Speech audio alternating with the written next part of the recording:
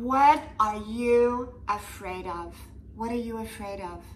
Hello, y'all. I'm Diana Brianne. Well, if my house looks a little bit different, I'm at my beach house. And when I put these videos up, usually they're delayed. So if I'm here, I may be back at my regular house, so I'm not going to tell you. Anyhow, I got to thinking about what are you afraid of?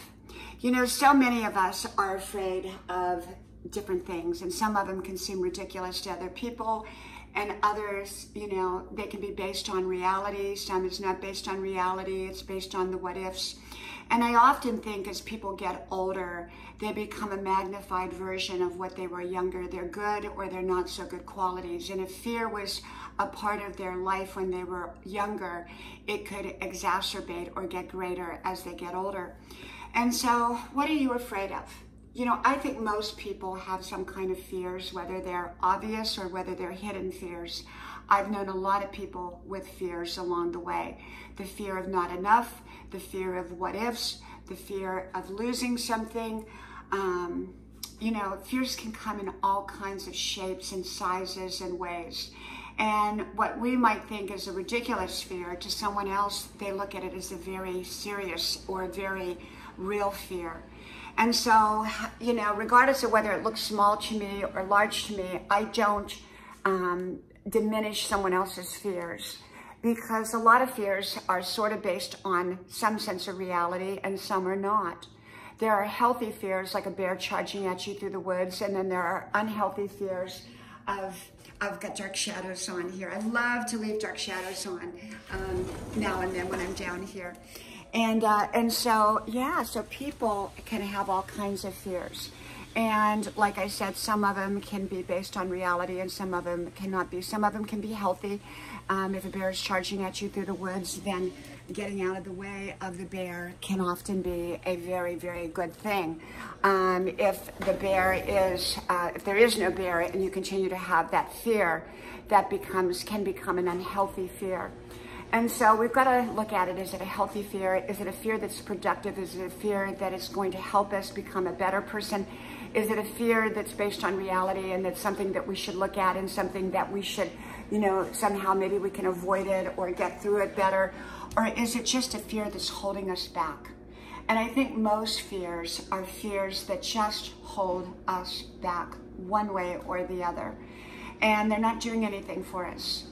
And, even driving from my main home to my beach house, it's a several-hour drive.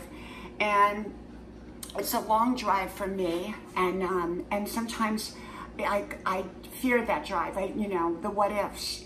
And yet I realize that I don't want to live like that, because then that would stop me from living my best life, from going from one house to the other. And so I realize that there are some factors that are realistic in that. And yet I realize for the most part, it's only a fear that's unnecessary, that's holding me back from my best life if I'm prepared for the trip to the best of my ability. In life, sometimes all we can do is prepare the very best that we can, and then let that go, and then let that go, let that worry go. I do the very, very best. It's like I do the very best at staying healthy. I'm pushing 70 years old, and a lot of my friends have either died or gotten sick. And so the fear can be real, the what ifs in the future. And yet all I can do is do the very, very best that I can do. And I can't control all factors in the future. All I know is that whatever the factors are in the future, I will do the very best as I am doing now. And so without staying positive, without pushing ourselves in the direction that we want to go, if we let fear immobilize us, it's going to hold us back from our best life. And so I get in my truck and I drive down to the beach house, and then I drive back home from the beach house. I don't let fear immobilize me. And I take great care of my health. Regardless of what the future holds, I take great care of my health. I can't control everything, and I know that. But I'm going to do my best at staying healthy in hopes that I will stay healthy, or healthier than what I would be if I didn't. So I think we all deal with some kind of fear along the way, or fears along the way. What are your fears and how do you deal with them?